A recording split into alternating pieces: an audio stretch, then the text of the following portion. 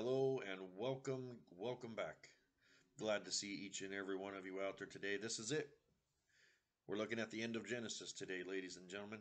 Welcome back to another day, Breaking Bread with Roy. And as always, I am your host, Roy, just sitting here every day, holding myself accountable and reading the Bible, and hoping that maybe if I get lucky, maybe one or two people might follow along on this journey with me. Never know, right? So as you guys know, I started this journey to make sure I held myself accountable for reading the Bible, and here we are. We're making it through.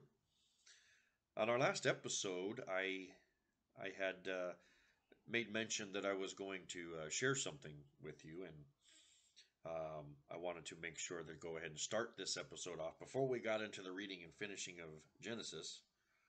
I knew I'd have a little bit of extra time to go ahead and fill that slot with the two chapters we're going to be able to get through pretty quick, and we'll start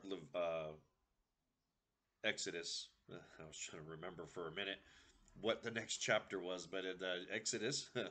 We'll start Exodus on another episode on another day. We'll start that one tomorrow, and I may even actually have my kids help on that again as we get started going through Exodus, and so they can help out a little at a time on that one. But one of the things that I wanted to share, and I found it was very, very, very important, is through time you start to realize and you start to understand, and you've heard me say it a few times, that the more we read the Bible, the more intelligent we become. The more it's very, very important for us to truly become intelligent when it comes to the Bible and understand what the Bible says. And in order to do so, we have to actually read it. And I can remember back when I wasn't a saved man, I can recall the things I thought about the Bible, and I just said it just makes no sense. And I now, mind you, I really didn't read much of any of it. I just some of the basic stories and some of the basic texts I knew from growing up, and I was younger. I mean, I got to that point where I'd heard a few things and I had been to a few church services, and I thought I knew more than what I did.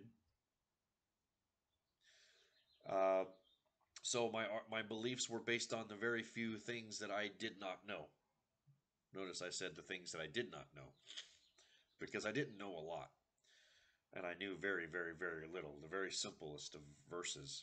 I only knew those verses because I read them. And what I've found out, and just so you know, I mean, even though we're here reading Genesis together, I've actually been reading as well other books at the time. And not only that, am I reading other books with on my own.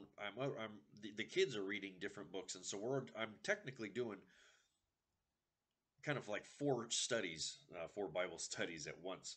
I love it.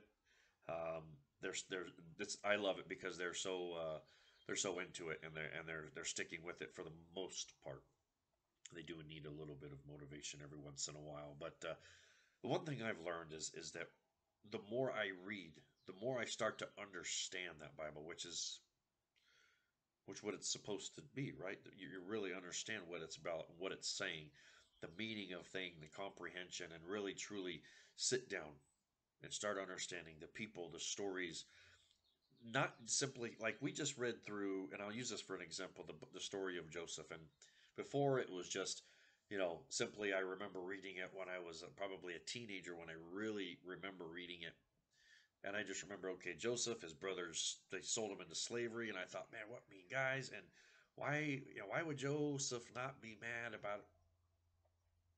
When you really sit down and read it like we did this last time, you start to see a lot more. Yes, my mind is, I'm sure, is a lot more sharper than it used to be, and it's a lot more mature. But I think when you really truly read things, the Bible really does, it reveals to you the things that you didn't know before. And this journey has really, it has really been helping me out. And I have never truly, I've never sat through and actually read an entire chapter previous to this little since I started decided to make this video. I never this journey when I decided to go on it.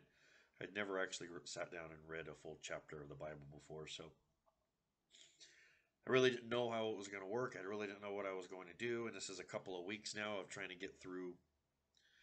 This is a couple of weeks now of trying to get through on Genesis. And here we are. I think we're going to make it. We're going to make it through Genesis. And, you know, 4 chapters at a time usually.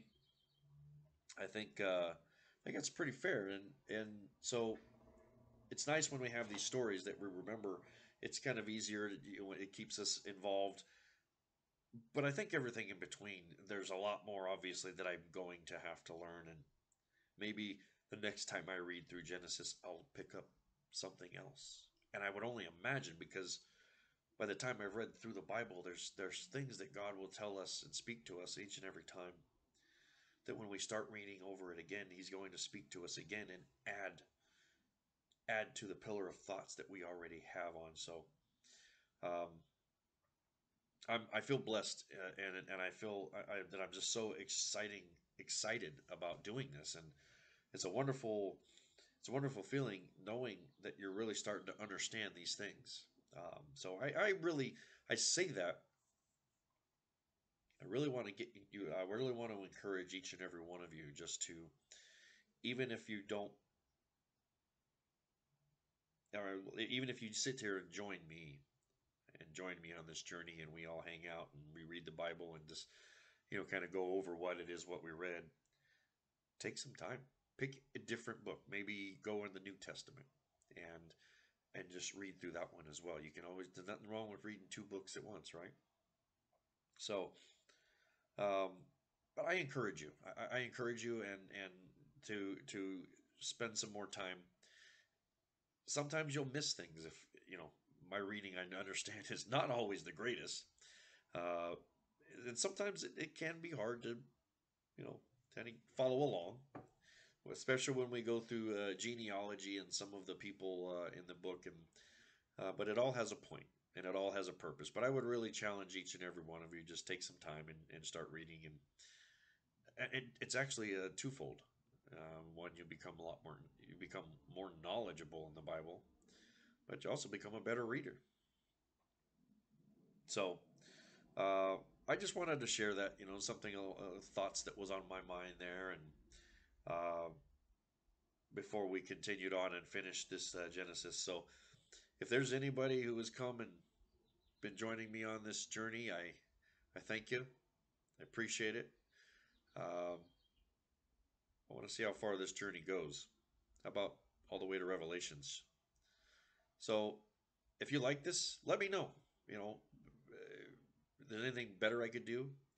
Um, I don't necessarily have a plan.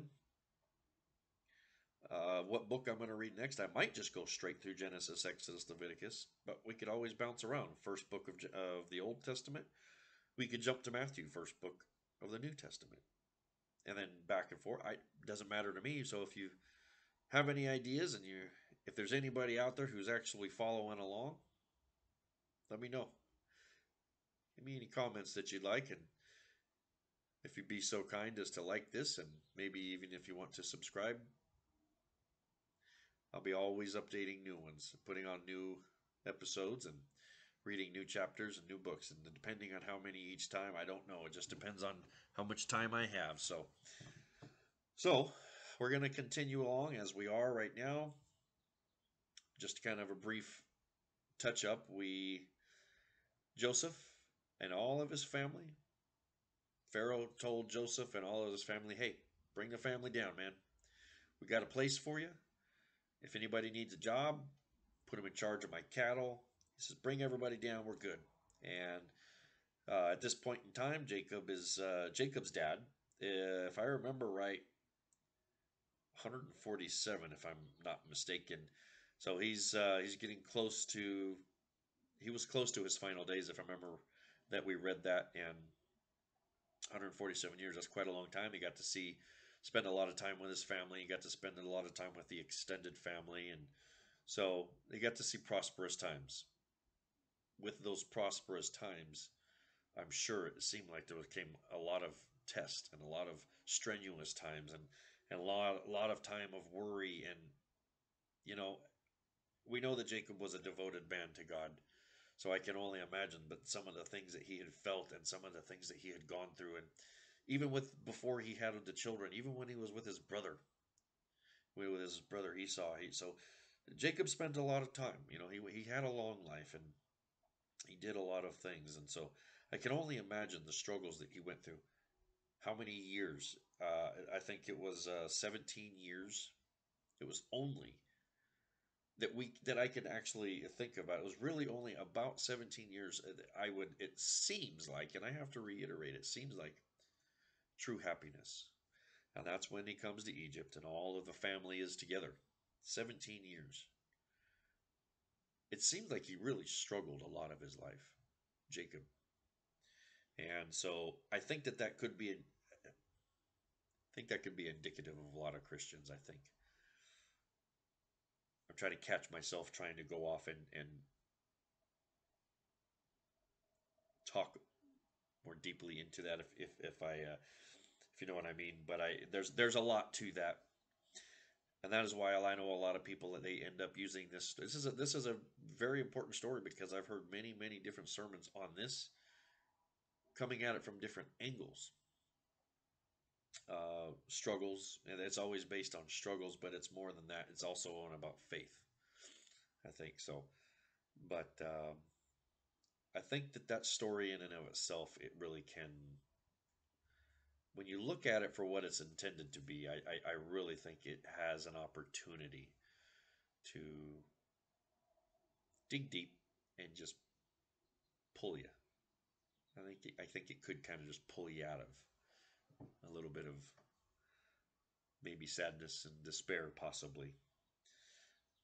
Written, that's what God wanted written down, and He wrote that story. God had that story written down for a reason. So, all right, let's get into it. We're chapter 48. We got 48, 49, and 50 left. We're going to finish those off today. Listen, once again, I just want to tell you, if there's anybody out there listening other than myself, I want to say I'm glad that you're with me. So look forward to seeing if you're going to join us for the next book.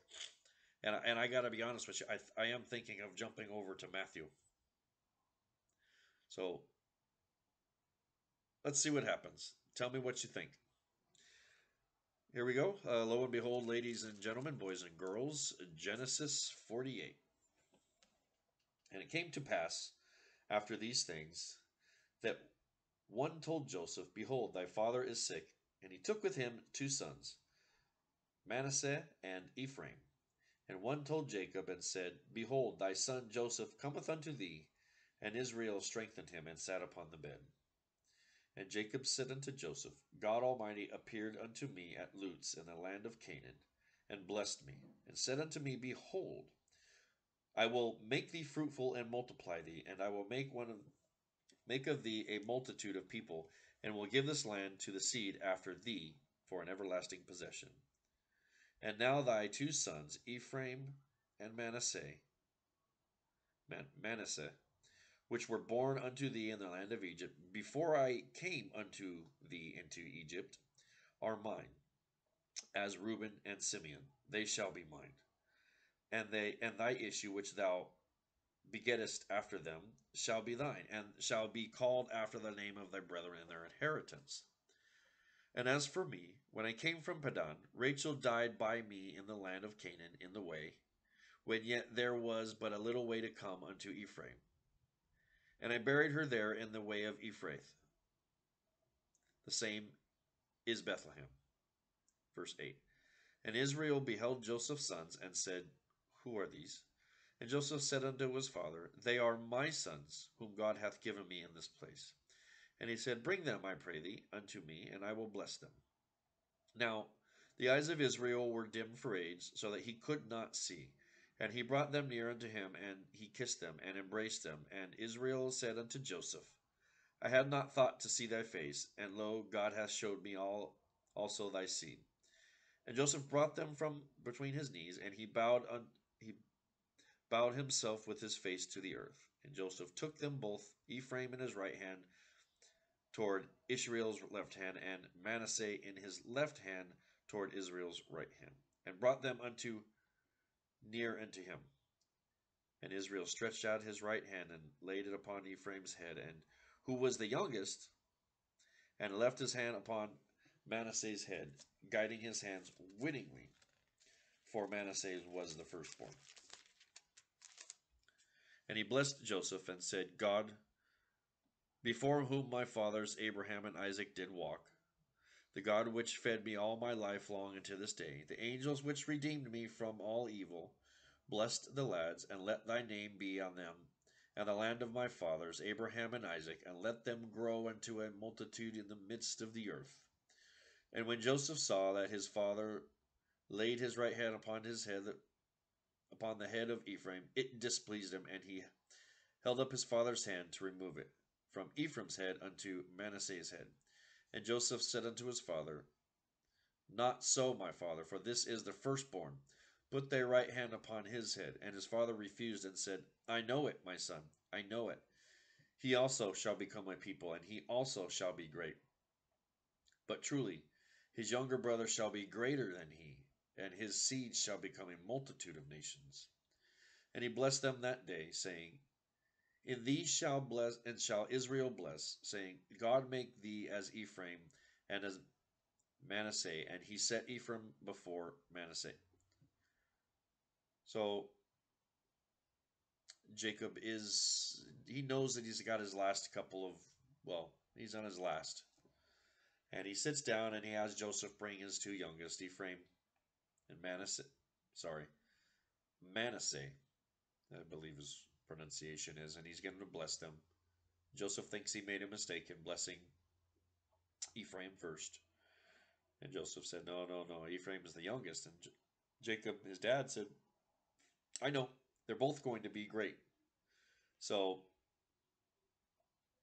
he's blessing both of them because God gave him a message that they were going to be both great in the family and continue the family name. Pardon me. Oh. And Israel said unto Joseph, Behold, I die, but God shall be with you, and bring you again into the land of your fathers. Moreover, I have given to thee one portion above thy brethren, which I took out of the hand of the Amorite with my sword and my bow. Chapter 49. Jacob called unto his sons and said, Gather yourselves together, that I may tell you that which shall befell you in the last days. Gather yourselves together, and hear ye, sons of Jacob, and hearken unto Israel your father. Reuben, thou art my firstborn, my might and the beginning of my strength, the excellency of dignity and the excellency of power.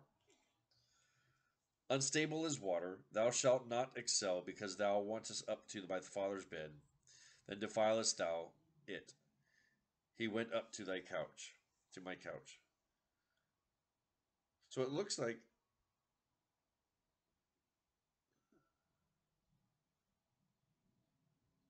it, I'm not mistaken. I mean, I could be mistaking. Jake, they say this is Jacob's prophecy and this is blessing. I'm wondering if this was uh, kind of like a written prophecy, a written blessing to each and every one of the kids. I'm not positive, but that's kind of how it reads. It almost reads as if it's kind of like a list. Whether it was written down or not, I'm not sure. We'll continue. So that was Reuben. So Simon and Levi are brethren. Instruments of cruelty are in their habitations. O my soul, come not thou into their secret, unto their assembly. Mine out, be not thou united. For in their anger they slew a man, and in their self-will they digged down a wall. Cursed be their anger, for it was fierce, and their wrath, for it was cruel. I will divide them in Jacob, and scatter them in Israel. If you recall, they had revenge on somebody that had mistreated somebody that they know. Do you remember that story? We went back there a couple of chapters back. They went and got revenge on some people. They called that the brothers' revenge, if you guys remember Simeon and Levi. Do you remember that? I remember that one. It's the way they had something had happened to their sister. We continue. Judah, thou art he whom my brethren shall praise. Thy hand shall be in the neck of thine enemies. Thy father's children shall bow down before thee. Judah is a lion, whelp from the prey, my son. Thou art gone up. He stopped down, he couched as a lion, and as an old lion who shall rouse him up. The scepter shall not depart from Judah, nor a lawgiver from between his feet, until Shiloh come, and unto him shall the gathering of the people be, binding his foal unto the wine, and his ass's colt unto the choice vine. He washed his garments in wine, and his clothes in the blood of grapes. His eyes shall be red with wine, and his teeth white with milk. Zebulun shall dwell in the haven of the sea, and he shall be for an haven of ships, and his border shall be unto Zidon. Issachar is a strong ass couching down between two burdens. And he saw that rest was good, and the land that it was pleasant, and bowed his shoulder to bear, and became a servant unto tribute. Dan shall judge his people as one of the tribes of Israel. Dan shall be a serpent by the way, an adder in the path that biteth the horse heel, so that his rider shall fall backwards. I have waited for thy salvation, Lord. An adder is a type of snake. They have, I don't remember all the different types of adder, but I know there's one snake that's called a death adder. Very poisonous snake. So that's what he shall be a serpent by the way, an adder in the path, the death adder type of snake. As I have waited for thy salvation, O Lord. Gad, a troop shall overcome him, but he shall overcome at the last. Out of Asher his bread shall be fat, and he shall yield royal dainties. Naphtali is a hind let loose. He giveth godly words. Very short about Naphtali and Gad. Not much really to say about a lot of them. Then we get to Joseph. I think he's got a lot to say about Joseph. Joseph is a fruitful bow, even a fruitful bow by a well, whose branches run over the wall. The archers have sorely grieved him, and shot at him, and hated him. But his bow abode in strength, and the arms of his hands were made strong by the hands of the Almighty God of Jacob. End quotes. From thence is the shepherd, the stone of Israel. Verse 25. Even by the God of thy father, who shall help thee, and in thy Almighty, who shall bless thee with blessings of heaven above, blessings of the deep that lieth under, blessings of the breast of the womb. The blessings of thy father have prevailed above the blessings of my progenitors, unto the utmost bound of the everlasting hills. They shall be on the head of Joseph, and on the crown of his head, of him that was separate from his brethren. The next one goes to Benjamin. Benjamin shall raven as a wolf. In the morning he shall devour his prey, and at night he shall divide the spoil. All these are the 12 tribes of Israel, and this is it that their father spake unto them, and blessed them, every one according to his blessing he blessed them. In verse 29, and he charged them and said unto them, I am to be gathered unto my people. Bury me with my fathers in the cave that is in the field of Ephron the Hittite, in the cave that is in the field Machpelah, which is before Mamre, in the land of Canaan. And if you remember that, we look back, and that was exactly where he had originally buried Rachel, in that field that he had originally purchased. That was where where Rachel was buried. The family, I shouldn't say he purchased, the family purchased way back in the day, generations back, and so that's where he wants to be laid with his fathers, which Abraham bought with the field of Ebron and the hill of Time for a possession of a burying place. So they specifically bought it for that. There they buried Abraham and Sarah his wife. I said Rachel, but I meant Rebekah. There they buried Abraham and Sarah his wife. There they buried Isaac and Rebekah his wife, and there I buried Leah.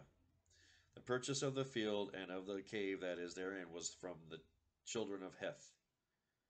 And when Jacob had made an end of commanding his sons, he gathered up his feet into the bed and yielded up the ghosts.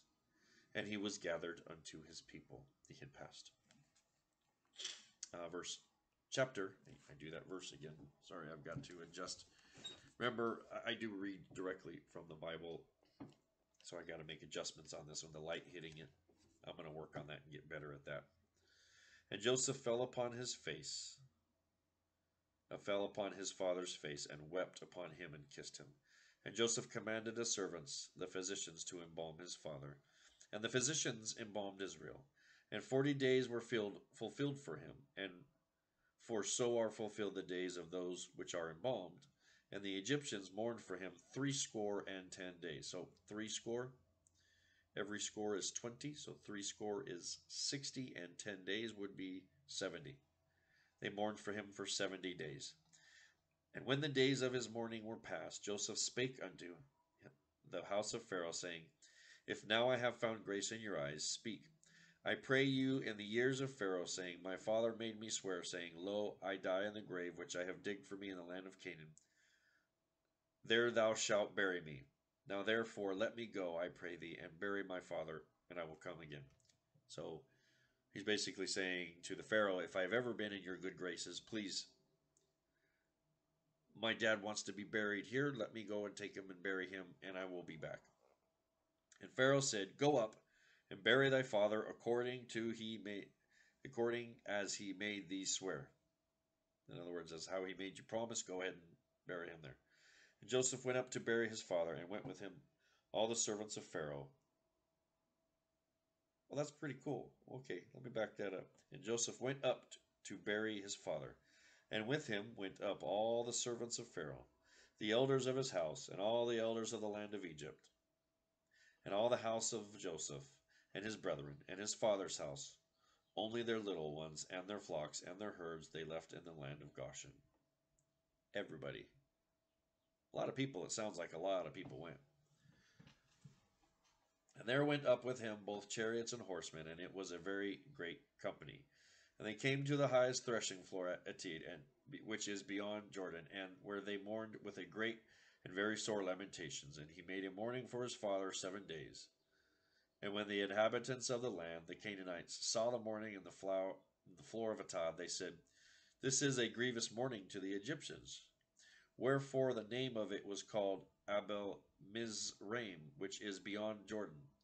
And his sons did unto him according to as he commanded them. For his sons carried him into the land of Canaan, and buried him in the cave of the field of Machpelah, which Abraham bought for the field of possessions of a burying place of Ephron the Hittite before Mamre.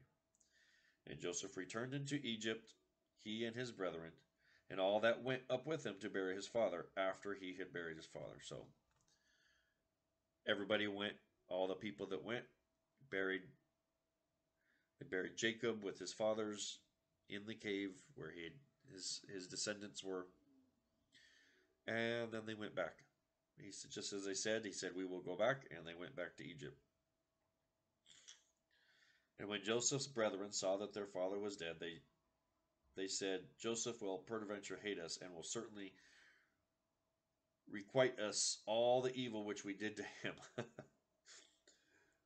Oh, boy. It's been a long time since they got reunited. And now the brothers are worried. Well, now that dad's dead, is Joseph going to hate us now? I'm wondering how long they've been holding on to this fear. That's got to be kind of exhausting, I would have imagined. It's not as though that they were suddenly dead, or I mean, suddenly dead, but suddenly fearing him. I think they always feared him. But now that dad's gone, are they really this scared? I mean, they are, obviously. The Bible just said it. And they sent a messenger unto Joseph, saying, The father did command before he died, saying, You shall say unto Joseph, Forgive. Remember, he makes a very specific point to say, You shall ye say unto Joseph, Forgive. I pray thee now the trespass of thy brethren and their sins, for they did unto thee evil, and now we pray thee, forgive the trespasses of the servants of the God of thy father. And Joseph wept when they spake unto him.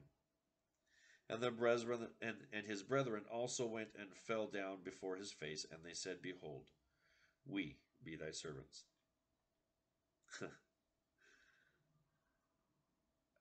it's not funny. It's just it's weird. I wonder if there was a lack of trust in Joseph. I don't know. I don't know if there was a reason for it. I can only just say it feels like there was a lack of trust that suddenly I don't know if they could see his heart. I don't know if they could feel that he was genuine. Not to say that anybody was doing anything wrong. That's just the way I kind of look into it. I put this thought into it, and I'm thinking, did they not trust their brother? Was there something in their hearts that maybe it's their guilt? And that's where I come along with, and I come to that conclusion that their guilt has truly held them back, and they're scared that Joseph, oh, Dad's dead now. Joseph is really going to give us whatnot for what we did to him so many years ago. And Joseph said unto him, Fear not, for I am in the place of God. But as for you, you thought evil against me, but God meant it unto good, to bring to pass as it is this day, to save much people alive. Now therefore fear ye not, I will nourish you and your little ones, and be comforted. And he spake kindly unto them. He said, guys, I mean, and I can only imagine in his head, guys, I already told you, this is what God meant for me. And so he had to remind them, guys, this is what God meant for me. And Joseph dwelt in Egypt, he and his father's house, and Joseph lived 110 years. And Joseph saw Ephraim's children on the third generation. The children also of Machir the son of Manasseh were brought up unto Joseph's knees. So Joseph's had a couple of generations by now. And Joseph said unto his brethren, I die, and God will surely visit you, and bring you out of the land unto the land which he sware unto Abraham, to Isaac, and to Jacob. And Joseph took an oath of the children of Israel, saying, God will surely visit you, and he shall carry you up to my bones from hence. And the last verse of Genesis says, So Joseph died, being 110 years old, and they embalmed him, and he was put in a coffin in Egypt. 110 years old. So we look at that, and Genesis ends up with a really nice and wonderful story. And that story being obviously of Joseph. And I think back and we look at this and we look at how long Joseph was in Egypt. And if I remember correctly, when the first years of the famine started, if I'm not mistaken, I look back and he was 30 years old. 30 years old. So he spent a lot of time headship of Egypt. There's nothing saying that he ever stepped down of headship. He was always in headship of Egypt. So if he was 30 years old and he lived to be 110, so let's do the math, right? So that's 80 years that he was in headship and still lived there in Egypt. So he lived out his days 80 years. And Joseph went through a lot to get to that point. A lot of questions in his head. A lot of things happened just, as we read through the story. And then there's got to be more things that happened. It's not as though they accounted every year of his life. There's got to be things that have happened throughout the years that they just didn't take account. But those were the most significant of events, and those were significant things that, well, God knew exactly what he wanted to put in the Bible, right? So 80 years, and he passed on. So, well, ladies and gentlemen, we got through it. And if there's anybody out there listening, thank you for following along. We got through Genesis quite well. So I think this is where I'm going to head it off. Not I think, but for sure, this is where we'll close it out. We'll finish off with a good start. We're going to continue on another book. It's either going to be Exodus, or the first book of the New Testament will be Matthew. I look forward to starting the new book tomorrow. I'll make a decision. I'm going to pray on it. I think that's always the best option. Don't forget, not only should we spend time reading, but make sure you're spending time with God. Just find a quiet time, a place where you can be uninterrupted, and just pray. Just pray and just talk to God. Praise him, worship him. and truly, truly give him the credit and give him the love and the respect that he deserves, has earned. Let's pray. Heavenly Father, we come before you, thanking you for your mercy, your grace, your glory, and your wonder, and most of all for your forgiveness and for dying on the cross for us, Father. You've taken into account so much of life and stories in the Bible that we can feed off of, and we can use these stories to encourage our minds and to strengthen our minds, and with lessons in each and every book of the Bible and each and every chapter in the Bible, there's something there. Lord, I pray that each and every one of us would take this opportunity and continue to read so that we continue to be just continue to become smarter and a lot more educated, really truly understand the Bible and get that opportunity to just know your word. And in doing so, Lord Father God, that we would be able to get closer to you, that we would understand what it is to be closer to you and be more like you and be the Christians that you want us to be, not the Christians that we think we should be, unless we're thinking that we need to be as like you as possible. It's a hard task, Father. We're going to we're going to keep trying, and I pray that each and every one of us, Father, would have the motivation, and I pray that you would give each and every one of us the motivation, Heavenly Father. I ask you be with each and every single one of us. Your will, Father, your will be done. In your name, amen. Thank you, everybody, for joining me, and I look forward to starting a new book. One down, 65 more to go, correct? All right, everybody. Until next time, God bless.